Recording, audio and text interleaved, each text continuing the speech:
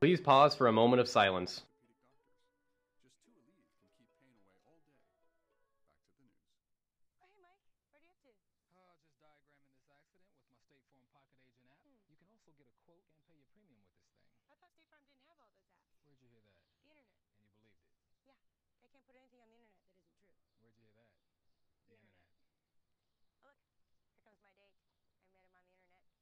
Please stand for the pledges. I pledge allegiance to the flag of the United States of America and to the republic for which it stands, one nation, under God, indivisible, with liberty and justice for all. Now for the Texas Pledge. Honor the Texas flag. I pledge allegiance to thee, Texas, one state, under God, one and indivisible. Why are the Texans all headed out to the Cowboy Stadium tonight? Let's find out next. Along with some club news. So let's step it up. Coming up next on NHSTV.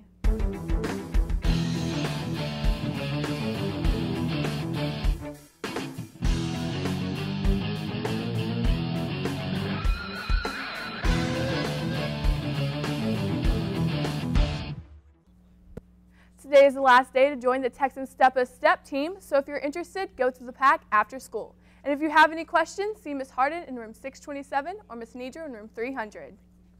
In other club news, Circle of Friends is meeting today after school in room 906.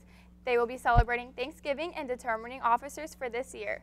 Also, the book club meeting has been moved to tomorrow at 8 a.m.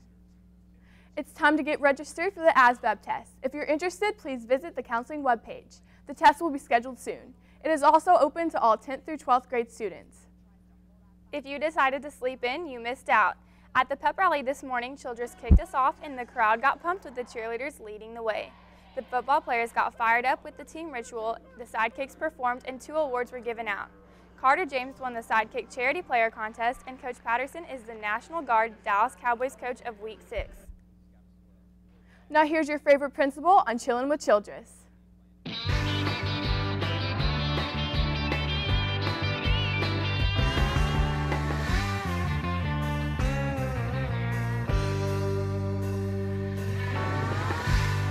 Hello Texans, and welcome to another edition of Chillin' with Childress. With me today I have Gabby Nord and Yola Theus. They have been Texans since last year. They came over after the Haiti earthquake, and they're going to tell us a little bit about Haiti and a little bit about an opportunity that we have as Texans to continue to help out Haiti.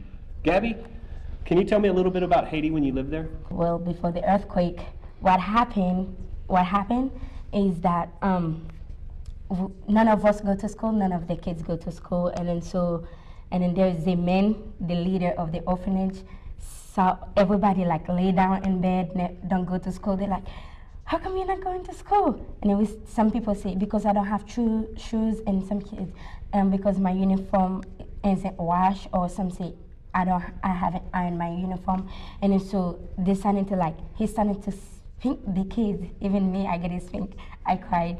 Because I didn't have shoes, I didn't go to school. So all this was before the earthquake? Before the earthquake. And then the next day, which is the earthquake, before we didn't go to school because we didn't have anything. And then we had to go to school because he make us go. And when we go, and the next day, right after school, the things happen. And then so the earthquake happened. And then so I was wondering what's going on. I wasn't afraid at first, but because it usually happened, but it happened quick and stopped. And then so it kept going. I'm like, okay. And then they make everybody go outside. And then since that earthquake, nobody can go inside of any house. But when I go outside, there was lots of dust. And then people are saying, there's lots of people die and lots of houses fall down. I'm like, how can happen? But some of the houses are really not strong because only bricks. So are they still, to this day, are they still needing stuff in Haiti? Yeah, they need a lot. I want to talk to the Texans about a way that you can help with the Haiti Outreach 2012. Now, your parents are traveling to Haiti soon, correct? Okay. They're going to travel to Haiti.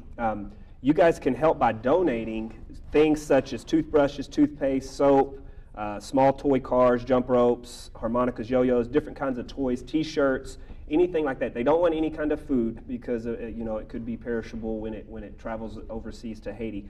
You can drop these off at the East or West offices up until November 30th. So basically the week we come back from Thanksgiving is the time that you can bring that stuff and donate. When her parents travel to Haiti, they will pick that stuff up. We'll get that to them, and they'll be able to take that to Haiti. Texans, I hope you take this opportunity to help out with the Haiti outreach. If you can bring anything, Ziploc baggie, you can drop it off at the East or West office, and it'll certainly get to a good place. The remainder of this week, today we're going to have the football game tonight, obviously, at Cowboy Stadium starting at 9 o'clock. But before that, we also have a basketball tournament happening here that I hope you can take part in. One other thing, about 4:30, 4:45, we're going to have a send-off for the football team behind the locker room where their buses will be parked. So I hope you can join us for that as well. Thank you, and I hope you have a great day.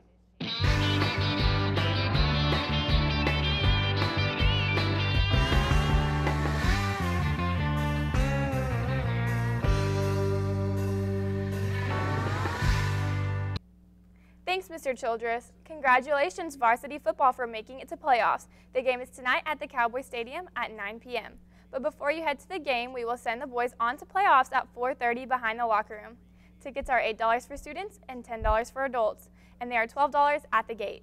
Also, if you have no ride but want to come out and support them, you can ride the Spirit Bus for only $10. You can see Miss McCreary in the East office for tickets and permission slips. The bus will leave at 7:30. If you ride the bus to the game, you must ride the bus home from the game. Well, that's all for today's show. Tweet us your pictures from the game to show how all in you are. But before you leave, let's check up on Allin with the tales of the Texan Gnome.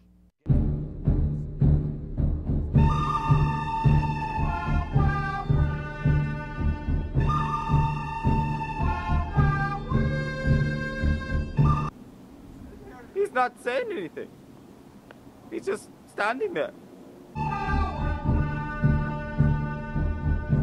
I'm just going to throw my axe at him anyways. Ha-ha! What?